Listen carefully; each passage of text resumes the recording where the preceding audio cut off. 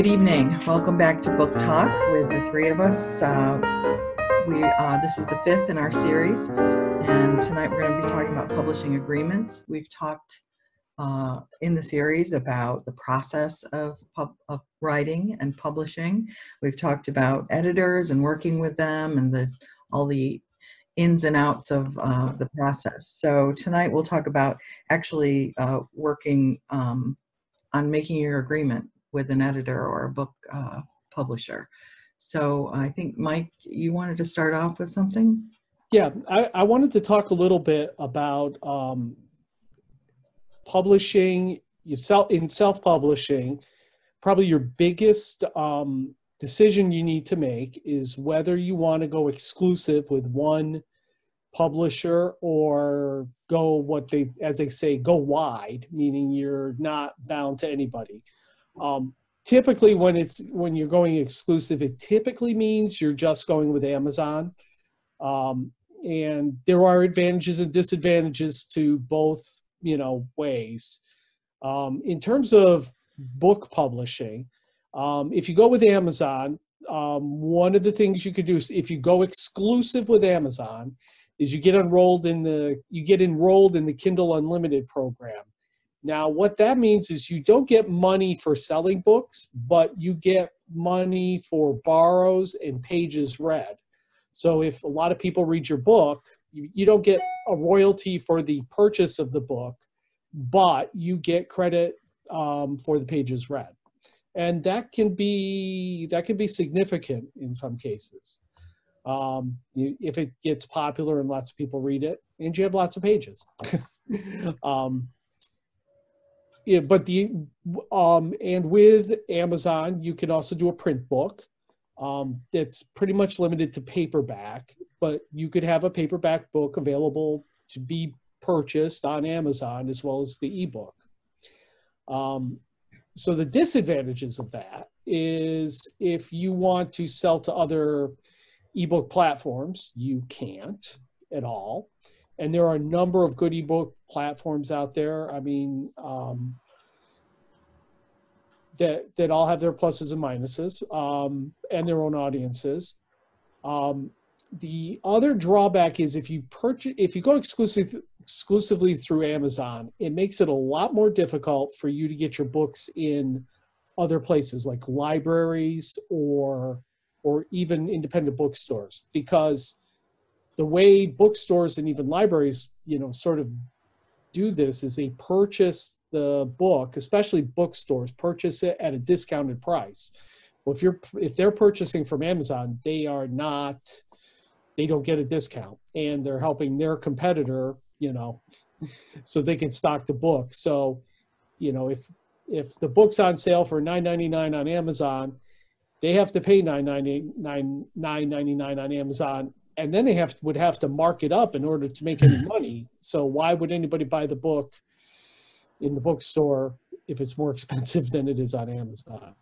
So if you're non-exclusive, it gives you options to do other things. One of the other places you can go to do book publishing is Ingram Spark. I know there are others. I use Ingram Spark. And besides doing the paperback that you can do in Amazon, you can also do hardcover, and you can also do large print as well. So that gives you options for, more options of things to sell. So there are pluses and minuses, like I said, to both. Same thing kind of goes in the audio world as well. You can go exclusive through Audible, which is Amazon's audiobook arm, or you could go wide and you'd still be able to distribute on Amazon, but I believe you get a little less in royalty from Amazon, but there are other networks that you would get, you could potentially get more royalty from. So that's kind of it on the exclusive, non-exclusive thing. It's something to consider. It all depends on what it is you hope to do with your project when you. Right. Sorry, I think you hung up for a second, or at least I did. Maybe I did. So that's from the self-publishing point of view, mostly, right? Yes, completely from the self-publishing. Right, right. So in the publishing world, if you're going to work through a publisher, I think Brian can probably give us a lot more insight on that. Yeah, Mike, that was a really good intro to this whole thing Yeah. with regard to the kinds of things that the writer should be aware of and interested in. And of course, the first and foremost is the copyright and kind of owning the rights to what you're writing and publishing. It's a little more difficult when you're self-publishing through somebody like Amazon, because they take not just a little bit more per book, they take a lot more per book. So some people will shy away from that because they'll realize they're unlikely to make much, if any, profit. But many people like yourself are not in for it for the short run. They're in it for the long run, and they know that the second and the third book and subsequent publishings and residuals, royalties from other products will come pretty freely. Hopefully. When I, well, it's a relative term, but I mean, if there's a catchphrase that comes out of one of Mike's novels in the Reluctant series, and it goes on a T-shirt or a coffee mug or something like that, he wants to make sure he's going to have some return from that, and it's not all going to go to Amazon or Right. Ingram or whoever he chose to self-publish through. But self-publishing is a good way to go if you're not able to secure a publishing contract. A lot of people who tend toward an ebook because it's so much less expensive to produce will put their first ebook on Amazon or wherever free of charge. So people will pick it up as free content and get to know you as a writer. And then the second or third book is where you'll actually make a pretty good chunk of money. From a publishing standpoint, I always write my contracts in very simple English, and I kind of can winnow out the authors I want to work with from the authors who expect more legalese and want something that's much more official. I don't want to work with those people anyway. But I'll have a 1 or 2 page summary that will say things like the author will receive X% of net profits. The author will retain copyright, or the author and publisher will have joint copyright. Generally, I don't give that up in first printing because there are so many other possible uses for the copyright, but ultimately the author needs to know the following things, and I would kind of list them this way. You want to make sure that you're getting a fair percentage of the net profits. Now, fair is a relative term. If the publisher is going to pay $4, $5 per book, $7, $8 per book, depending on the book and the number printed, to print the book, they're going to take that off the top. So your net profit is going to be with that taken out. Most first-time authors earn between 8 and 12.5%. Some earn 15 to 20%, but mostly it's on the lower end of that. That's okay if you're not putting out a lot of money for the initial printing. But ultimately, you want a percentage you can live with. If you're in writing, we talked about this before, just to make money, you're not going to be a very good writer. And as I said, the most notable exception is probably Edgar Allan Poe, who made no bones about the fact that he was writing just for the money, but was a pretty good writer anyway. That's not always the case if profit is your motive. So joint or whole copyright, a red flag is if the publisher says they want to own the copyright, because then you've lost control over the system completely. That would be one thing. Another thing is percentage of the net profit that you're going to receive. And the net profit is what the publisher will pay you after they've covered their expenses for the printing of the book. You want to know what's going to happen with other rights. What are the royalties for things that are not a print or an ebook? T-shirts, coffee mugs. In the case of my Tree Trolls book, stuffed action figures, that kind of thing. You want to make sure that as the author, you retain a fair amount of the profit from those things. because the publisher will try to get whatever they can out of that if you're not careful. But the main thing is you have to have what amounts to a handshake agreement confidence in your publisher, that they're in it for the betterment of your writing career, not just the betterment of their own bottom line.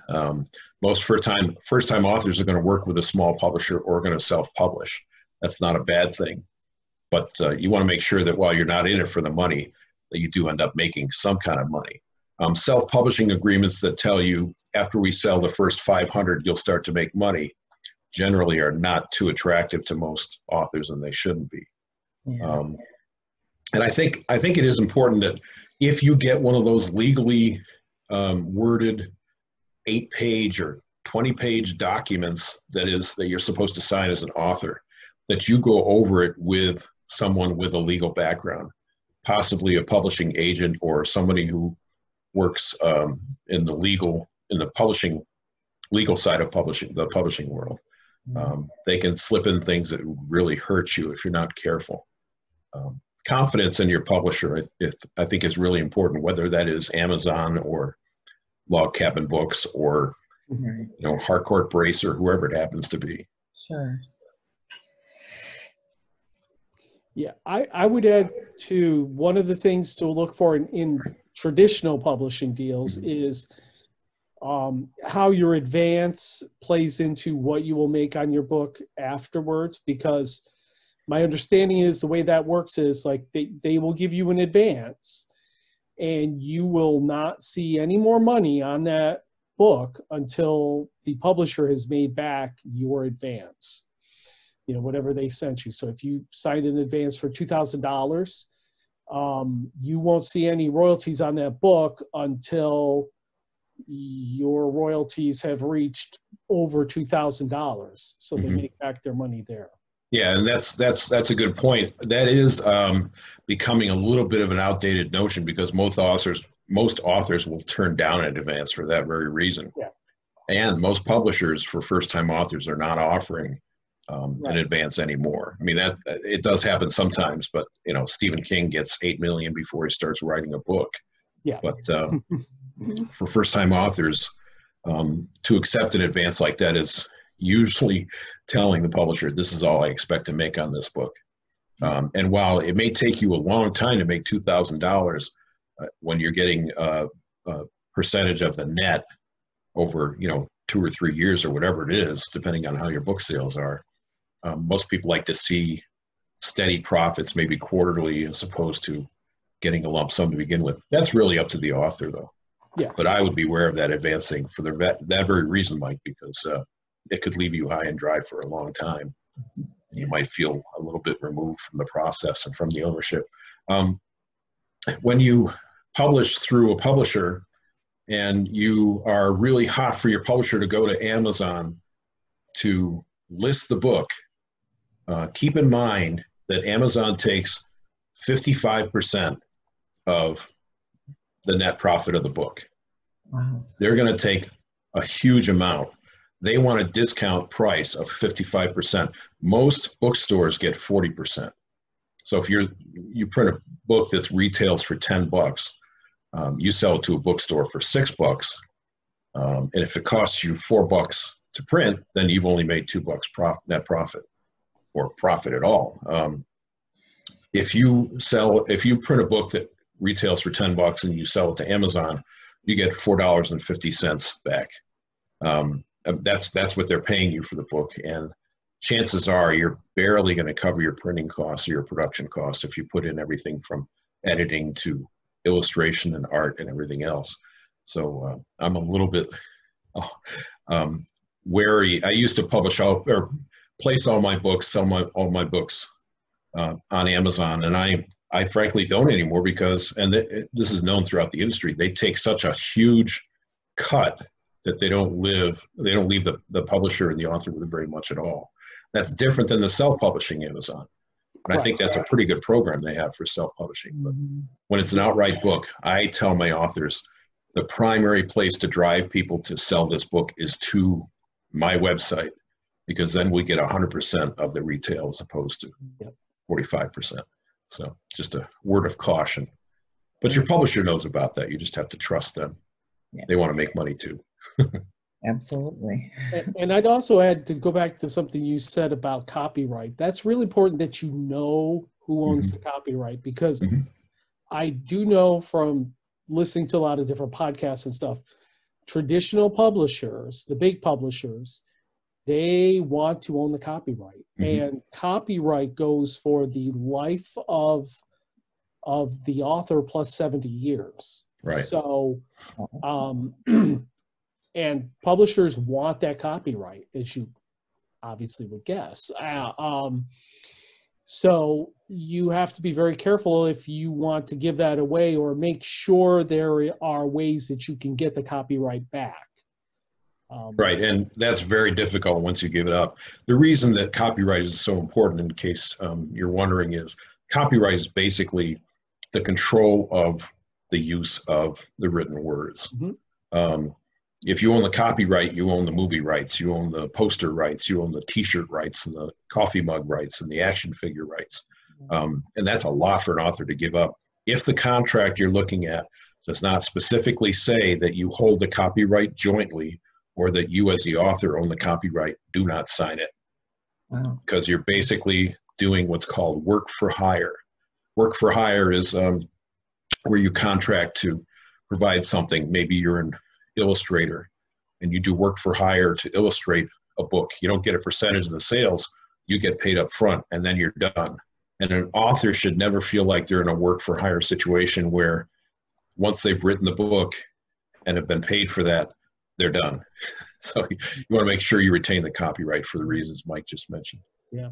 An interesting story. I think I read somewhere that Margaret Atwood basically got no money for the new Handmaid's Tale TV series, because when she signed her contract back in, I think it was the 80s when she originally published it, the movie rights and all of that stuff went to the publisher. Right. So by the time, now 30 years later, she's missed out on what could have been a substantial, revenue stream. I guess. Absolutely. Yeah. And she was not entirely thrilled with the scripts for the series either. I mean, they were largely, I think, in keeping with the spirit of the novel, but they were not completely in keeping with that. And she had nothing to say about it because she had given up that right. Which, in retrospect, I'm sure she would have liked to have. Yeah. That's a shame. You mentioned joint copyright when you said make sure it's either you own it or it's a joint copyright agreement. What does that entail for the writer? I mean, what is that? Well, it means for both parties that they can't use the material, for the most part, without the approval of the other party. So just like the author doesn't want to be shut out like Margaret Atwood was, of movie rights, etc., the publisher doesn't either, because the publisher has invested time editing, probably layout and design, artistic qualities. They've paid an illustrator, all those things. And they don't want to see that go away either. So if you hold it jointly, it more or less implies that you're going to work as a team on whatever uses are made. If you don't have that in there, joint copyright, and then that both parties retain the right to approval on any subsequent use of the material, then you're setting yourself up for one or the other to be really unhappy. That's why it's important that you feel comfortable with your publisher and you feel that they have your best interest at heart, and that they're not just in it, to make money off you and then steal your product. There have been writers for whom I've said, your work is so unique and so important and such intellectual property that I want to help you publish this book, but because I think you deserve the larger portion of profits, I want to help you publish it. You pay for the printing, and then you get, the 80% or 75% or whatever. I've done that with several books because the author probably could have found a bigger publisher, and I was actually lucky to be in the mix. They like that. I haven't put up money up front. They have, but they have a good product. They're going to make good money off it. I'll make more than enough money to justify my partnership with them, but we hold a joint copyright so that all subsequent profits are shared as well. And that's a good marriage, I think. Yeah, definitely. Yeah. So I think, we've been really encouraging of authors that in every one of these episodes, we've said the important thing is write and be confident in yourself and use your own voice. That phrase that Mike used that I just love, which is write the book you want to read. And I think however you publish, you should publish. We talked last time about blogs and podcasts and other ways of publishing your work, or serializing it in a magazine or a journal or something like that. Find the agreement that makes you feel comfortable. Don't settle for less, because you'll always resent the publisher or yourself for that. Sure. But whatever way you need to do it, get your words out there, because it's your expression, it's your fine art, and it's your voice that no one else can duplicate. So don't let an agreement stand in the way of that, but be careful. Be aware of what you're signing. Absolutely. Good advice. Are there any last words for tonight?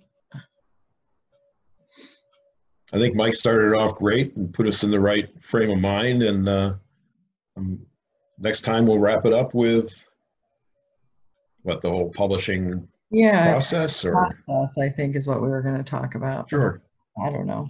We'll talk about whatever, I guess, when we get here. Sounds good.